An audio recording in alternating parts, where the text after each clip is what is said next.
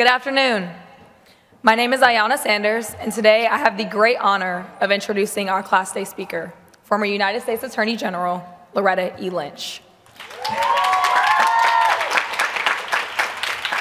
It is a special honor as a Black woman and a fellow member of Delta Sigma Theta Sorority Incorporated to be granted the privilege of providing this introduction. Loretta Lynch obtained her undergraduate degree from Harvard University in 1981. She then went to obtain her JD from Harvard Law School in 1984. After finishing out her time at this university, Lynch launched a legal career fervently dedicated to defending civil rights. Loretta Lynch began her career in private practice with Cahill, Gordon, and Randell. In 1990, she left private practice and joined the United States Attorney's Office with the Eastern District of New York as an assistant U.S. attorney. Over the next 10 years, Lynch held a variety of roles within the United States Attorney Office, including Deputy Chief of General Crimes, Chief of the Long Island Division, and Chief Assistant for the U.S. Attorney. Finally, in 1999, she was appointed the U.S. Attorney for the Eastern District of New York. After 2002, Lynch returned to private practice before assuming the role of U.S. Attorney once again for the Eastern District of New York in 2010.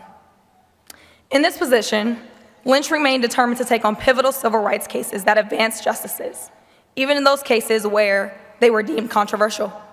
In 1997, she served as a member of a trial team in the U.S. versus Volpe case, which convicted NYPD officers for the assault and torture of Abner Louima, a Haitian migrant. The case was and continues to be a rare example of the government holding police officers in America accountable for their actions. Her tenure also included the prosecution of various cases for terrorism, cybercrime, and tax evasion, all while strenuously defending civil rights. Lynch served as the U.S. Attorney for the Eastern District of New York for 5 years until President Barack Obama appointed her as the 83rd Attorney General of the U.S. Department of Justice in 2014. Loretta Lynch was the first Black woman to assume this role.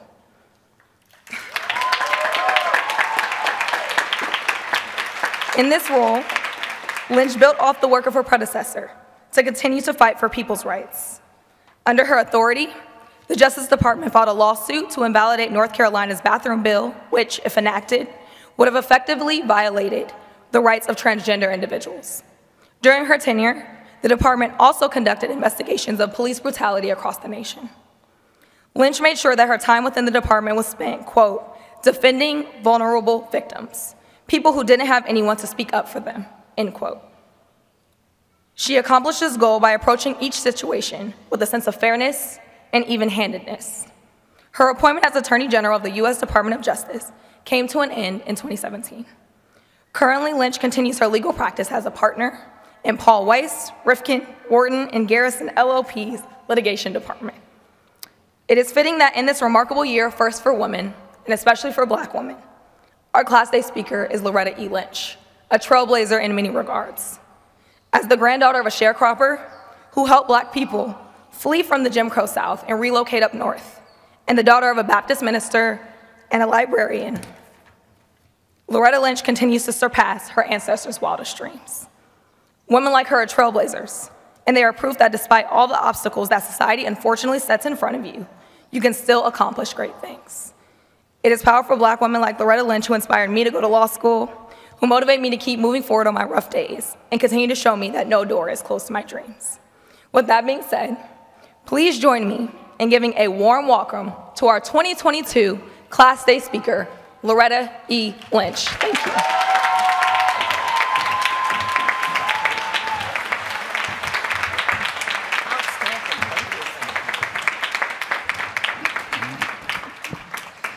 Well, good afternoon, everyone. Okay. Thank you so much for that warm introduction and for that warm welcome.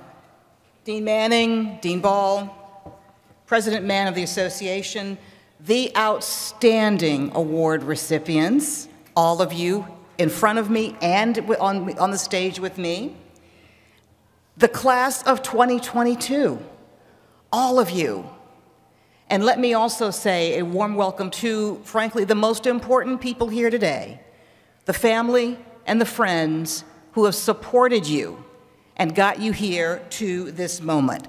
Thank you so much for that warm welcome. I'm so glad to be here with all of you.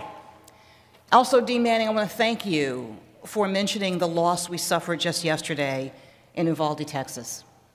I know that many of us have those events on our mind.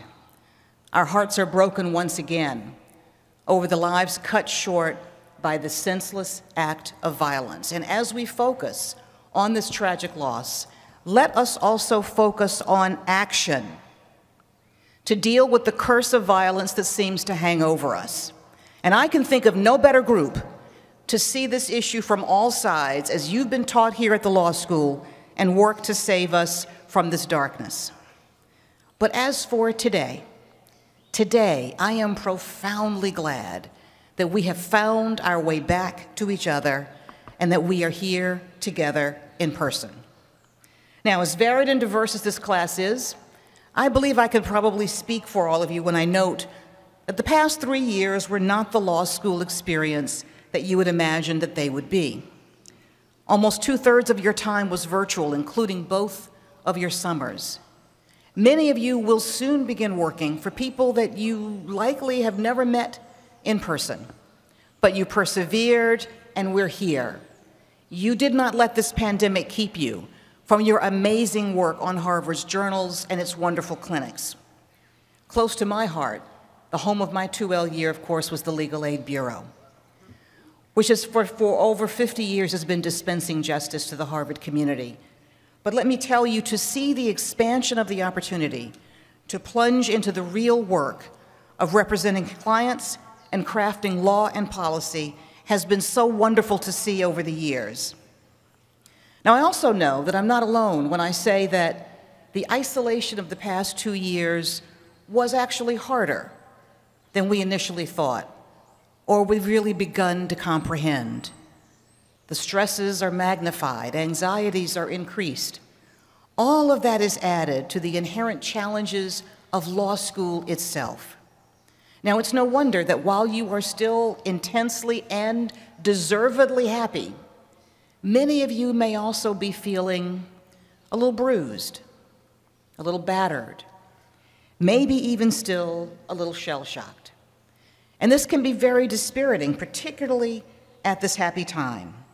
But as we leave what we fervently hope is the final winter of our discontent, know this: you have developed a resilience, the depths of which you have yet to plumb, and a resolve that you didn't have before, the strength of which will surprise you when you begin to draw down upon it. And you will have need of it. I say this because to say that you are graduating into challenging times is in fact to utter a profound understatement. In addition to the crushing pandemic, the last 3 years seem to encompass the apotheosis of generations of issues into their triad. Just 2 years ago today, literally today, the world watched in horror as George Floyd lost his life under the knee of a uniformed Minneapolis police officer.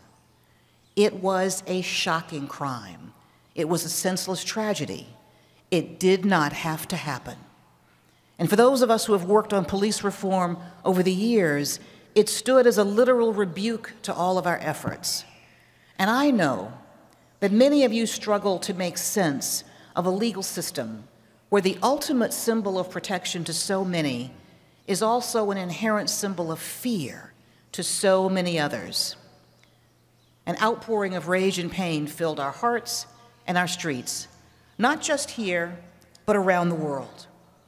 And when the equally shocking and unnecessary deaths of Breonna Taylor and Ahmaud Arbery came to light as further symbols of our country's refusal, and I use that word deliberately, as this is a choice that is made over and over again, not to deal with the original sin that begat the systemic racism woven into the fabric of our society, our hearts further exploded.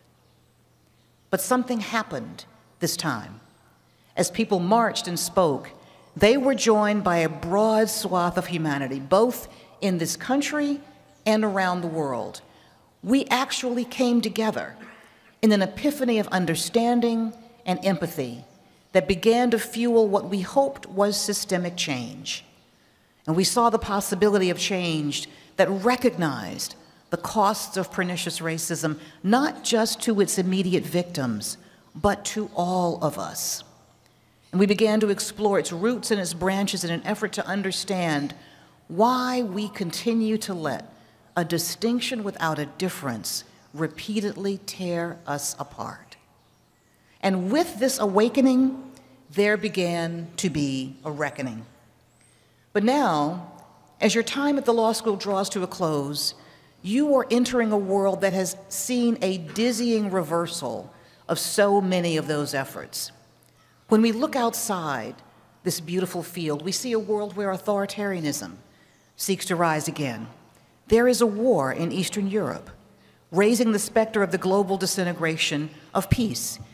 And here, in the greatest democracy in the world, we see the culmination of years of efforts to curtail the fundamental right to vote, the birthright of every citizen. And here, in a country founded on individual liberty, we're about to see the reversal of the individual's right to make one of the most private and consequential decisions of their lives on their own.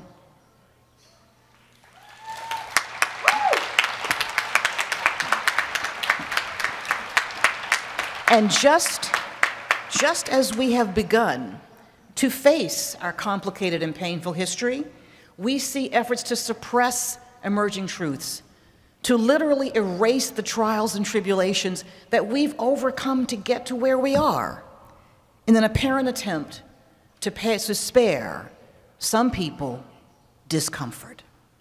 Yes, discomfort. Because apparently here, in the greatest country in the world, we can conquer space, we can work with subatomic particles, we can cure broad groups of cancers, but we cannot handle discomfort. Really? In America? And where did this inexplicable and hitherto completely unknown desire to be the snowflake of the world come from? Where? Discomfort is not the enemy. Discomfort is the spur towards change. Discomfort is the push towards greatness. And let me say this, we will never truly appreciate our achievements, and they are many, if we do not know what we overcame to gain them. They will never be ours to hold. Why would we keep that from ourselves? We are better than that. We are stronger than that. The tragic events of Buffalo just last week have showed us the perils of forgetting our history. Again, tragically, lives lost to racism. Not just those killed and struck down by the bullets, but the life of a perpetrator who descended down a rabbit hole of ignorance and fear that has him lost as well. We pay a price when we don't remember. Discomfort? And I'm here to tell you, in any event, comfort is overrated. Comfort keeps you complacent. Comfort keeps you malleable. Comfort keeps you in stasis. Comfort does not let you move forward. And here's what else I know. All of you, the class of 2022, JD, SJD, and LLM, you did not come to Harvard Law School to be comfortable. You came here to make a difference.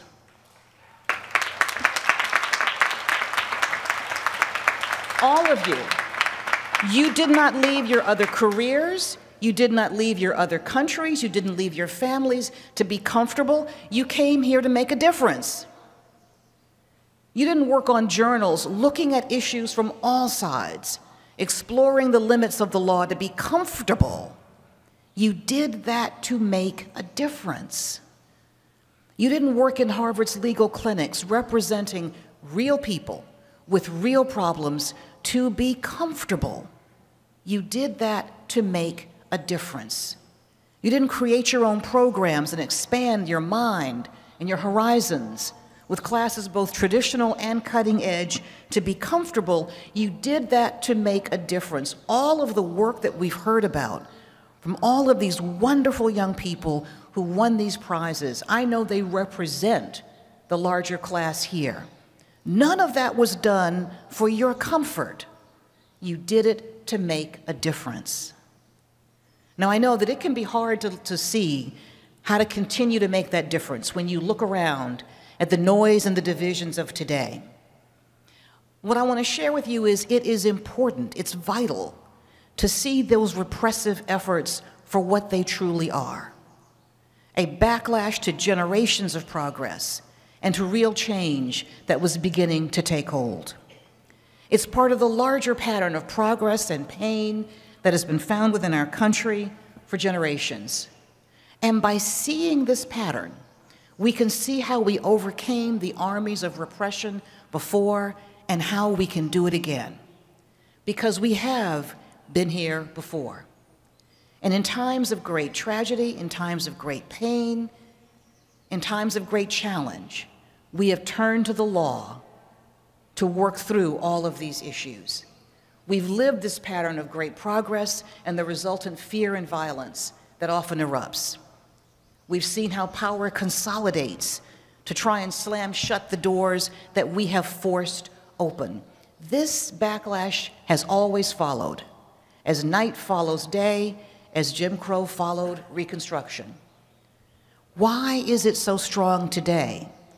Why is it so intense now? Because the strength of any backlash is directly proportional to the power it seeks to suppress.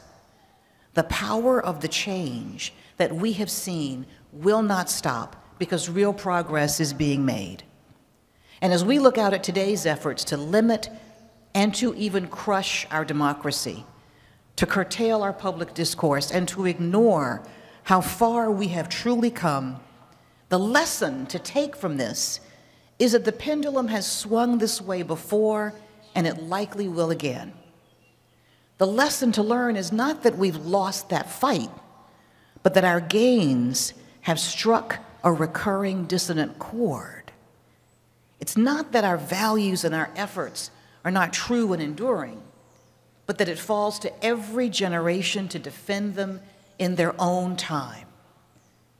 It's that the price of freedom is constant vigilance, and this price falls to everyone, and now it's our turn. History shows us that some of our greatest advances have come after periods of intense opposition. We see those seeds even now. In Eastern Europe, the war in Ukraine has united and solidified that country like never before.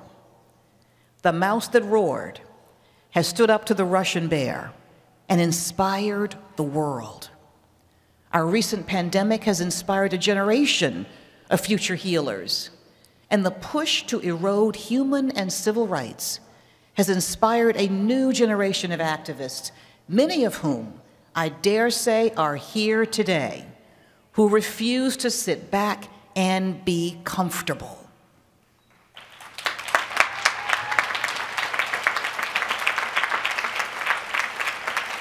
So the question is, how will all of you, the class of 2022, make your difference? Well, you've actually already begun to do so.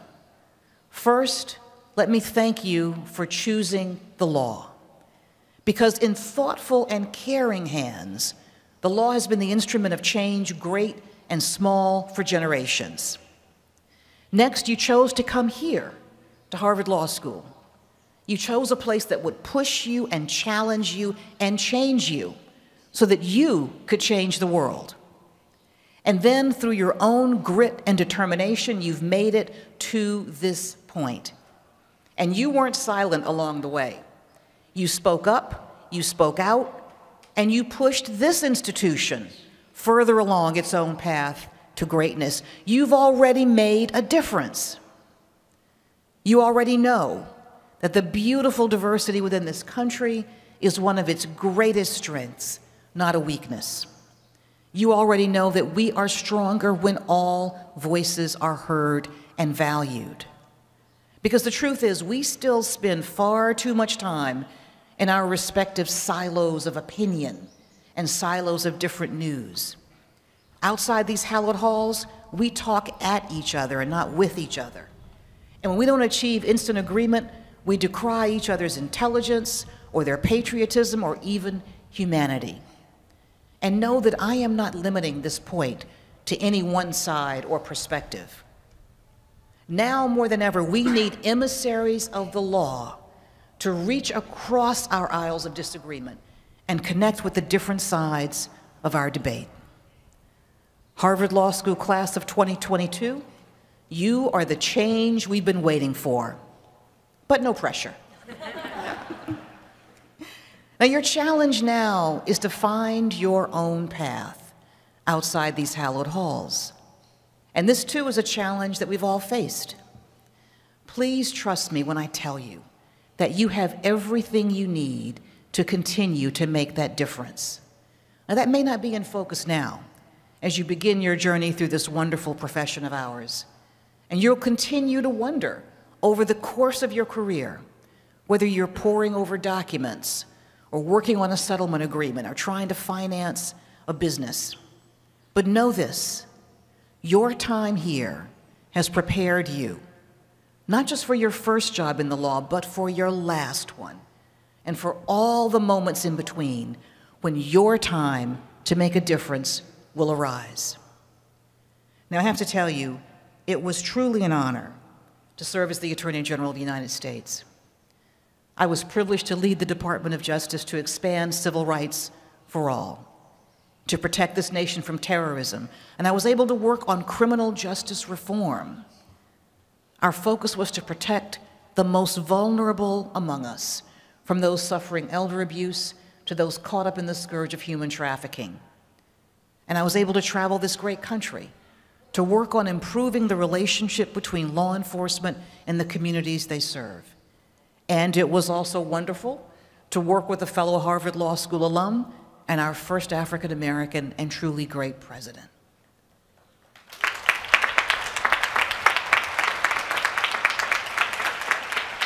I'll never forget that. But some of my favorite moments from my time at the Department of Justice were never in the spotlight. They were from my days as a young lawyer, helping a frightened witness find the courage to testify, sitting with the families of those lost to gang violence, and being able to bring them some small measure of justice. Those are the times I've ended up holding closest to my heart. And if I can leave you with but one thought today, let it be this. It's not the title that you will eventually hold, but the people that you touch that will make the biggest difference, not just in this world, but in your life.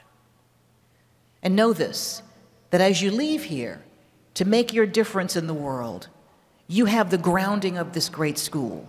You have the love and the support of your families, and you have the faith of all of us who welcome you into this wonderful profession of ours.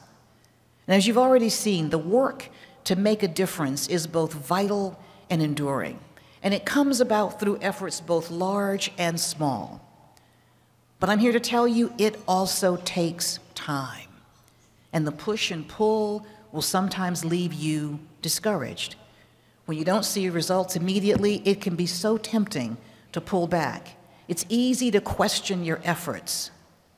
But the reality is, our path to equality has never been straight or even readily visible. It's always had twists and turns and downright reversals. But we push forward because that is how change is made. And when clouds come to cover your path, as they inevitably will, let me commend to you the words of one of my favorite philosophers, the theologian Reinhold Niebuhr.